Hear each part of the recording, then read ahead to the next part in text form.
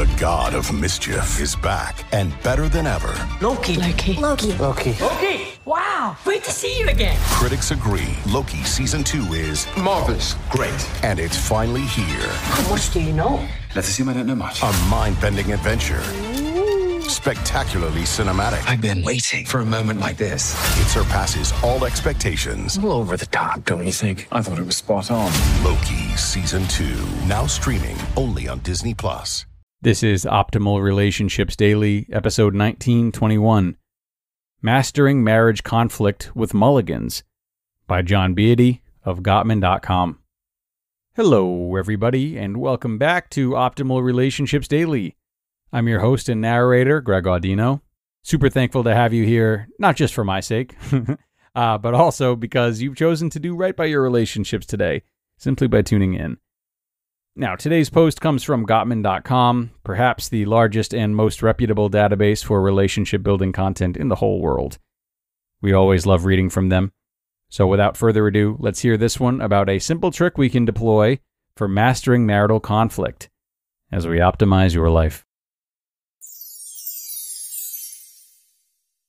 Mastering Marriage Conflict with Mulligans by Jon Beaty of Gottman.com. If you've golfed, it's likely you've taken a mulligan. A mulligan allows casual golfers to recover from embarrassing strokes and keep the game moving. When a golfer hits the ball off the fairway, lands it in a sand trap, or sinks it in a water hazard, calling a mulligan allows the player to replay a bad stroke as if it hadn't occurred. With a second chance to get things right, the player attempts to avoid repeating the mistakes that caused their first stroke to get them in trouble. Mulligans aren't only for the fairway. They can also be useful in managing conflict in marriage. Consider Devin and Becca, who tend to be at odds over Devin's habit of arriving to appointments early and Becca's habit of arriving on time or a few minutes late. Devin has the car warming up in the driveway. He calls to Becca from their home's front door. "Becca, we need to go. We're going to be late." He hears Becca call back from the bathroom. "We have plenty of time. I need to finish getting ready."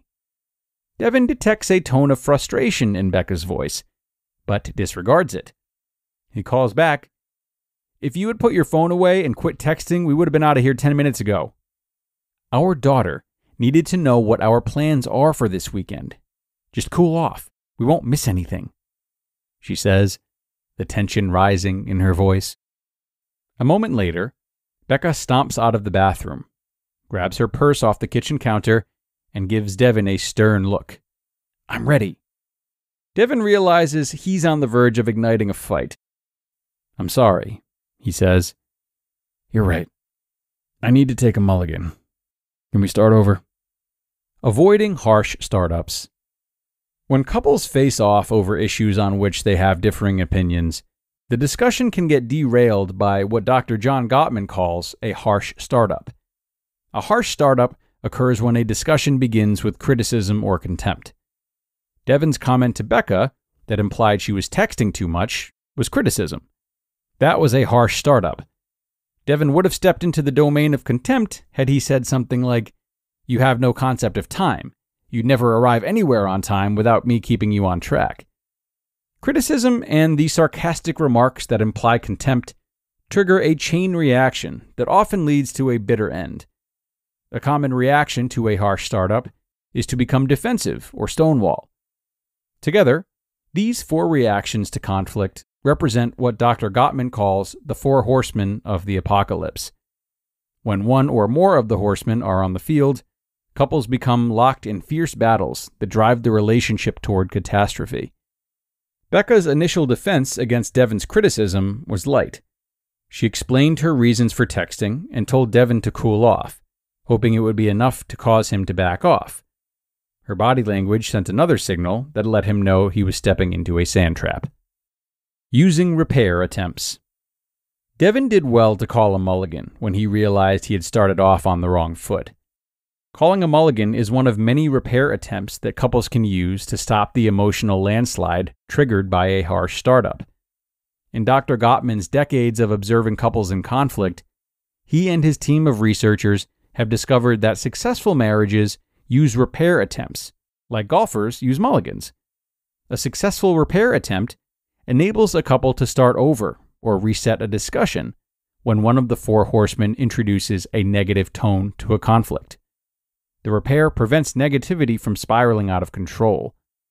If harsh startups too often spoil your efforts to talk through a sensitive subject with your partner, taking a mulligan and other repair attempts can be used like a secret weapon, not to take down your spouse, but to turn back the four horsemen. According to Dr. Gottman, repair attempts are the secret weapon of emotionally intelligent couples. Improving emotional intelligence. Persons with high levels of emotional intelligence have developed their ability to perceive emotions in themselves and others. They use this emotional awareness to enhance their thinking and reasoning. They are also effective in regulating their emotions. They use these skills to manage their relationships and advance their personal and professional growth. Devon's recognition of rising tension in Becca's tone and body language in response to his criticism shows his EI in action. EI gives couples an advantage in effectively using repair attempts to prevent conflict from overwhelming their marriage. Emotional intelligence isn't something we're born with. It's developed. While emotionally intelligent parents tend to develop emotionally intelligent children, adults who didn't have the benefit of emotionally intelligent parents still have an opportunity to grow this aspect of their personality. A married man can improve his EI by accepting influence from his wife. Dr. Gottman's research shows that in heterosexual relationships, men tend to need more help than women in this regard. In his studies, only 35% of men are emotionally intelligent. Women tend to be better attuned to their emotions, so husbands can learn from their wives how to better connect emotionally with their spouse, their children, and the other people in their lives. Building love maps. Dr. Gottman's research has also discovered that the success of repair attempts is dependent on whether or not a couple's marriage is bound together by a strong friendship.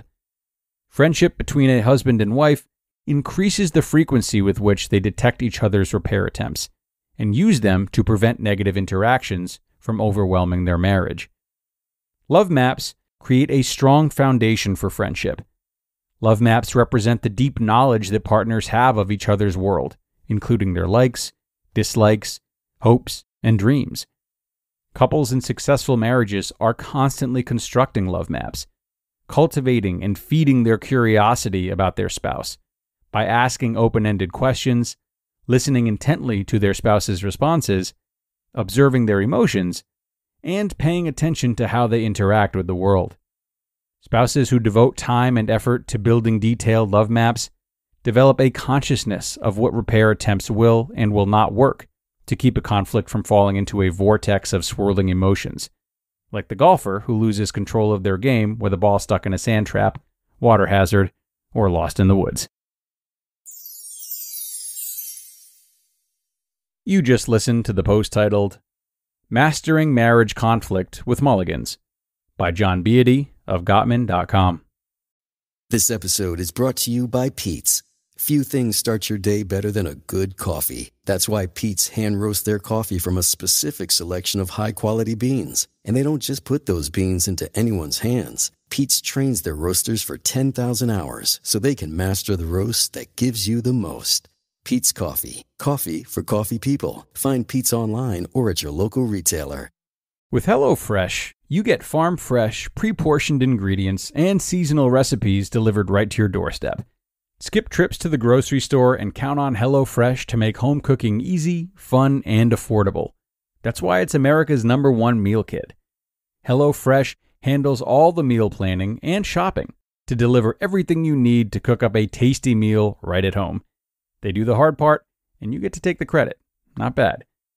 And a new season calls for new meals. HelloFresh has a fresh fall lineup of delicious dinners and more to choose from. Take your pick from 40 weekly recipes that suit your lifestyle, from veggie to family-friendly to fit and wholesome. And my favorite part, HelloFresh is actually significantly less expensive than both takeout and grocery shopping. So HelloFresh has managed to save me time, health, and a little moolah too. So go to HelloFresh.com/50optimal and use code 50optimal for 50% off plus 15% off the next 2 months. Go to hellofresh.com/50optimal and use code 50optimal for 50% off plus 15% off the next 2 months. And thanks so much to Jon for this post, which is well worth checking out as there are a lot of links to different references and materials of Jon Gottman's. And you can find the link for this post by going to the show notes in your podcast app, in case you didn't know. All throughout our network, all of our episodes have links to the original content, so you can read them if you'd like. Anyway, wonderful article from Jon. I love this idea of mulligans as both a golfer myself and a relationship enthusiast. Perhaps what's best about them is that they stand to facilitate longer-term connection and an understanding of one another. Having the presence of mind to recognize and address friction in the moment is really wonderful in that it broaches a subject before an excessive amount of resentment or frustration has built up. When we catch these things early and with less emotional charge, they're often easier to talk through. And therefore, it's easy to catch patterns emerging. Patterns that can call for bigger open discussions, such as, why Devin has a hard time being late, where that comes from, how compromises can be made and understanding can be built. And it's through these conversations that our relationships can really reach new, healthy levels. So think on that, everyone. It's time to get going now, but I thank you so much for joining me once again on a Sunday when I know there's a lot of other ways you might want to spend your time. Thanks for that, and thanks for choosing your relationships today. Signing off now, but looking forward to bringing you more content tomorrow, where your optimal life awaits.